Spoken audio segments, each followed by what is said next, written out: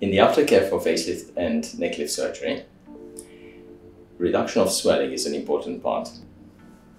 I find that gentle pressure and sometimes for the bruises, Hirudoid cream are quite helpful.